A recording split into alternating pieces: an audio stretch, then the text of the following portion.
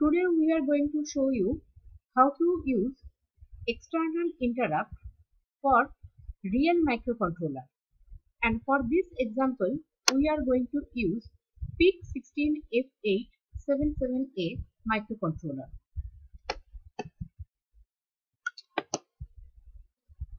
So to do that, first let us see the pin arrangement of PIC16f877a microcontroller. Here we are seeing the PIC16f877a as the DIP package of 40 pin. Out of that we can see pin 33. Pin 33, which is the pin RB0, that is port B0 pin, that can also be used as the external interrupt or INT pin. And we are going to use this particular pin for our external interrupt. Now we already know from our previous slide that we have described, from there we already know that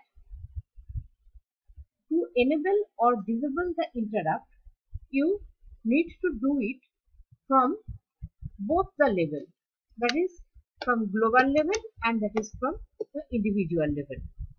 And to set or to enable or to disable the interrupt, you have to use few registers. For this PIC16f877a microcontroller, the first name of the register is INT con.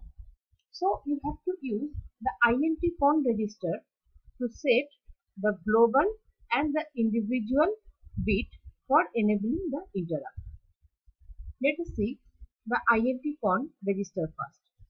So you can see this is the INT con register, and here it is obviously of 8 bits, okay, starting from bit 0 to bit 7. And out of all these bits, right now we will talk about these 2 bits, that is the GIE bit and the INTE bit. The GIE bit stands for the global interrupt enable. So this bit has to be 1. Otherwise what will happen? Otherwise, whatever input you have, none of them will work. So this has to be set 1 to enable all the interrupt. Now to enable the individual interrupt which is associated with RB0 or INT, you have to make this bit, that is INTE, is also, the value should be 1. That means this is the final content of your INT con register. This is written in binary, and if you change it to hexadecimal code, then it will become 90 hex. So that means what? That means for this particular example, the INT con register has to be loaded with 90 hex. Now this RB0 or INT pin is edge triggered. What does it mean?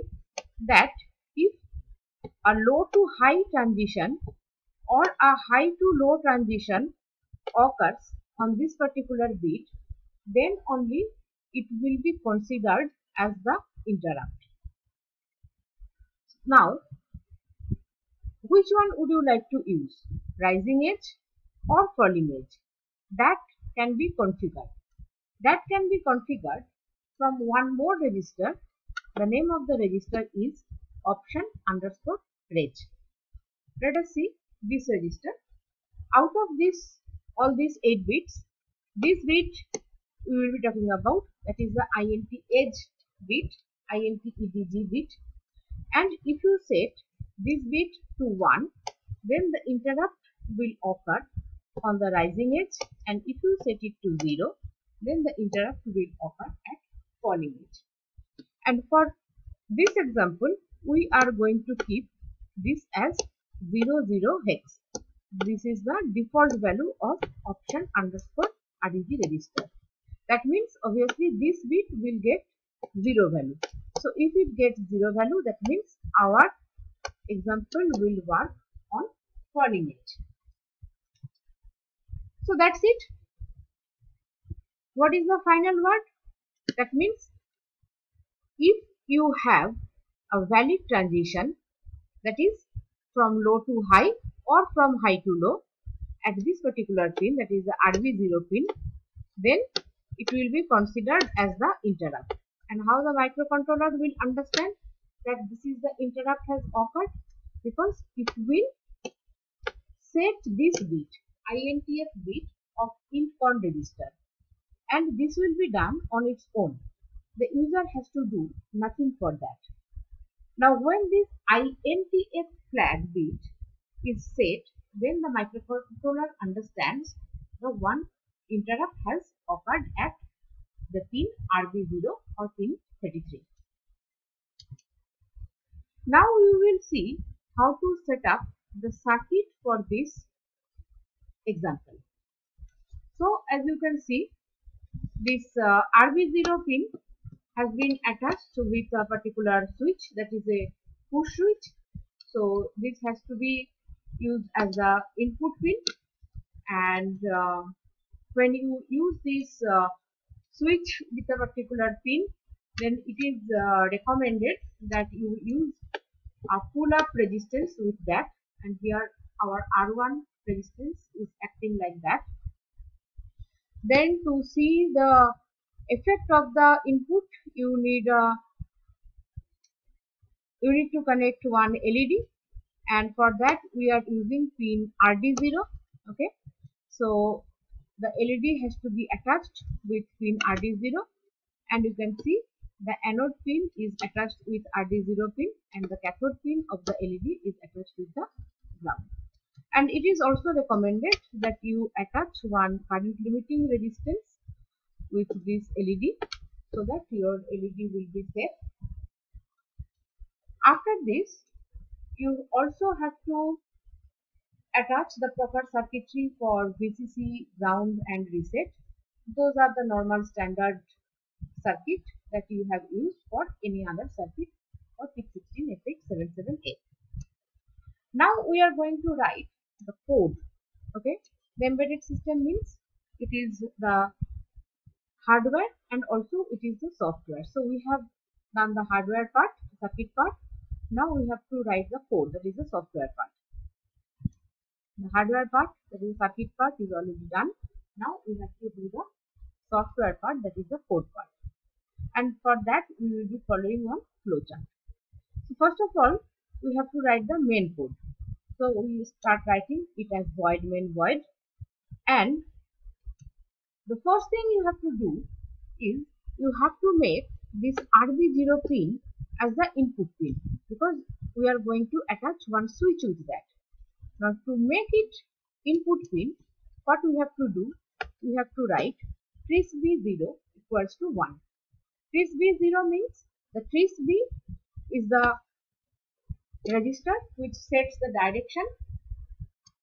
Now here we need it for pin number 0, so we have written trace B0 and we have made it 1. That means the RB0 will be working as the input pin. Now what? Now we have to make this RD0 pin as the output pin. Why? Because we have to attach one LED with that. So for doing that, we are writing trace D equals to 0. We could have also written trace D0 is equals to 0, but here we have written trace D equals to 0. What it will do? It will make all the pins of the port D as the output.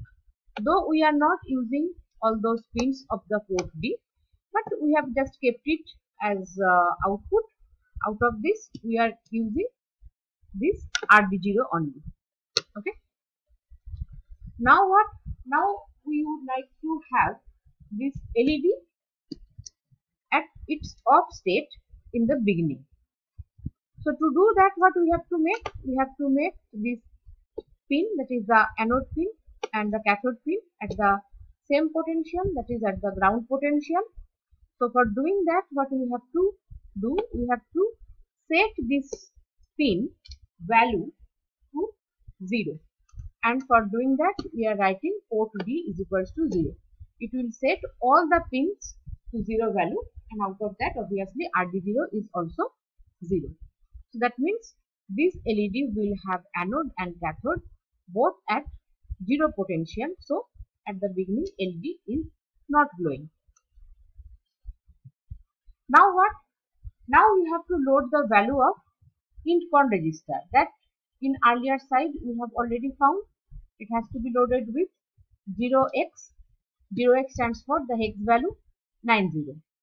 You also have to upload or load the value of option underscore reg register. That is, the value is 0x00, and that's it. After that you have to do nothing. So for doing that, what you have to write? You have to write a while true loop, and after that there is a semicolon. So it's doing nothing. With this we complete the main code. Now after writing the main code, what happens? If this switch is pressed, then the microcontroller will understand that there is a request for interrupt, and then microcontroller will look for ISR. What is ISR? ISR stands for interrupt subroutine. That is the code that has to be executed when the interrupt has occurred. This code has to be written by the user beforehand. Now you will see that how to write this ISR code. So for writing that, you start it in this manner. Okay. And what we want to do inside the ISR, we would like to toggle the LED, and the LED is attached with pin RD0. So what we write? If RD0 equals to 0, then make RD0 is equals to 1, else you keep it as 0. That means if the LED is off, then you make it on, or if it is already on, then you make it off, and that's it. But one more important point, that is a very, very important point, that you have to clear the interrupt flag. Now to clear the interrupt flag, you have to write this line, INTF is equals to 0. So with this, your ISR subroutine, ISR is also completed. Already we had written the main code. The main code is completed. The ISR is completed. What you have to do, you have to include the header file, and your code is ready. Your code is ready to build. You can use MPLAB IDE, and using that you can generate the hex code from this C code, and you can upload this hex code to your microcontroller. But before generating the hex code, what you have to do? You have to set up few config files, and also you have to populate the value for crystal frequency. Fine. Now we will show you that if this circuit is working properly. For this, we are going to use the software, the Proteus software, to simulate this circuit. You can see this is the switch which is attached to RB0, and it will generate the interrupt, and if the interrupt occurs, then this LED will change its state.